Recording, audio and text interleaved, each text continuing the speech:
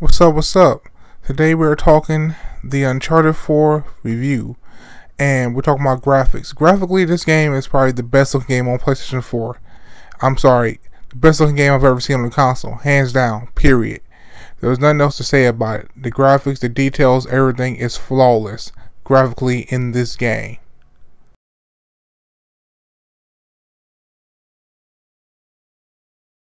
The story mode is so good.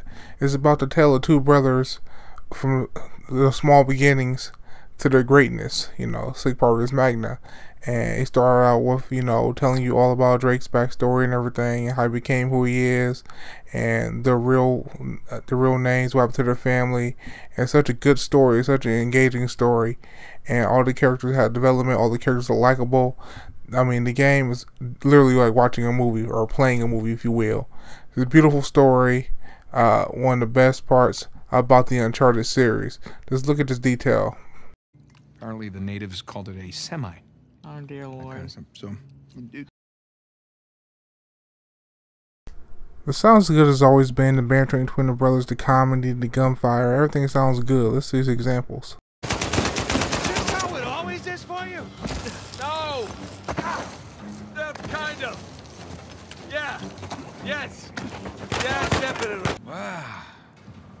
Look at that. We struck copper. Well, you'd be surprised how much this stuff is worth. Client's paying good money for the full cover. Sure you don't want to just melt it down, make some pennies?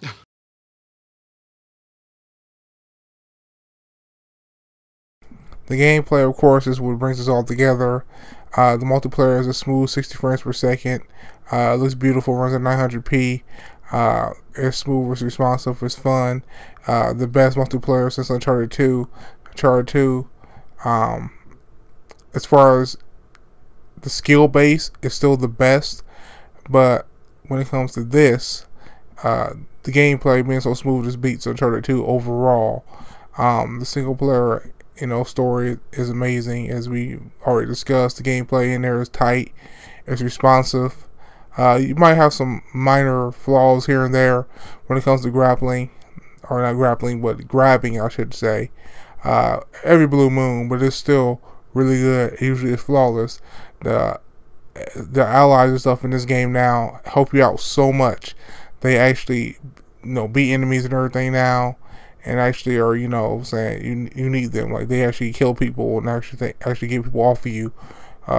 So it's great. They're way more useful than they ever have been. This got plenty of loadouts, plenty of customizables, and point-based system, very similar to Uncharted 3, except with tweaks. And it's really good. This new kickbacks or sidekicks, kickbacks in Uncharted 3 do not feel overpowered. They feel pretty balanced for the game. Hopefully we get an Uncharted 2 classic style. That would be nice to play with no extra perks, no extra help. But the multiplayer is good. It's really good. The gameplay in this game is on point.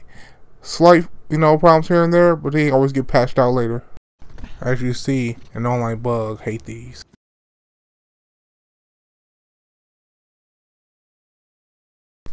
Overall, Uncharted 4 is one of the best in the series. For me personally, I think it goes from Uncharted 2, Uncharted 4 is a close second, then Uncharted 3, then Uncharted 1. Even Uncharted 1 and 3, that's hard, because Uncharted 1 really had a good story and everything, but 3 had more refined gameplay and better graphics.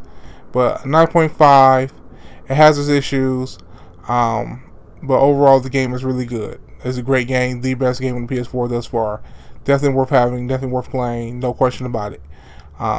So yeah, that's it for me. Catch you guys later. See you guys on Uncharted. Till next time, peace out. Bye bye.